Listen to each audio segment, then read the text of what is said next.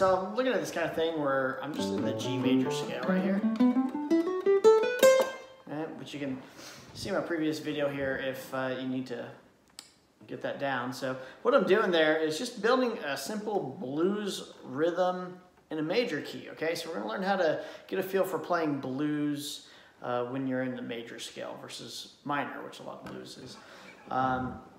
So all I'm doing here is I'm at my root, my G major, doing a power chord there, which is the 3 of the E, 5 of the A. Strumming that a couple times, and then putting my pinky down on that 5 of the D to get the octave. And then I'm getting the 4 of the D with my middle finger. Okay, so just strumming through that.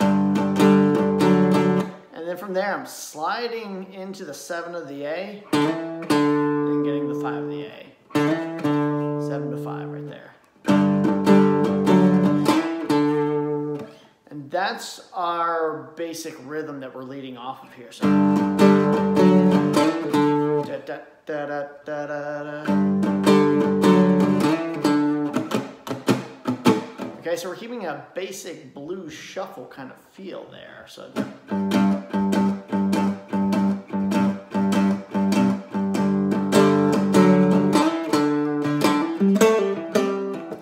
in that time, the da da da da da da da,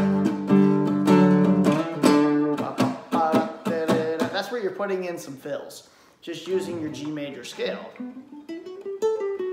Okay, so that's just something fun for you to play around with.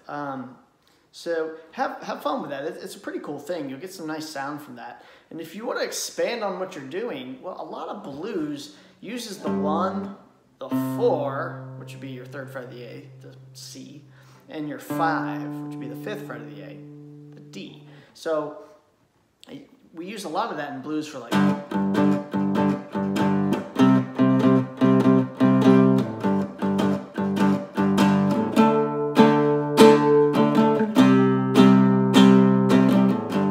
So this is a large part of blues uses this kind of thing. So if we look at this in this context, then you can...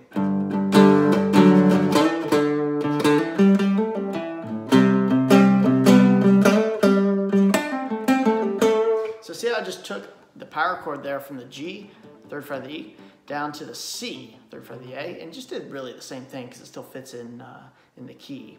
Right, and then I just... whatever kind of fill in there, right? You could also do that up here at the 5th fret of the A string at the D. You just got to keep in mind that note, that 6 of the G, isn't in scale. So if you're going to stick to that feel, you'd have to maybe think about getting that 5, or just change it up. You know, whatever, like maybe extend the fill a little bit, that kind of thing. So you can mess around with this kind of stuff like...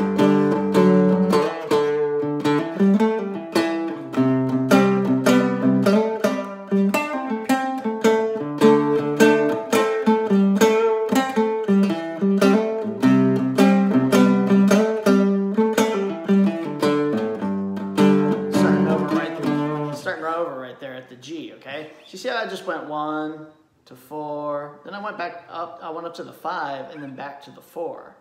Okay, so feel free to play around with this, mix it up, have fun with it. It's a fun thing to do. So again, we're looking at putting blues in major key, okay? And just exploring and having fun with it, okay? So enjoy.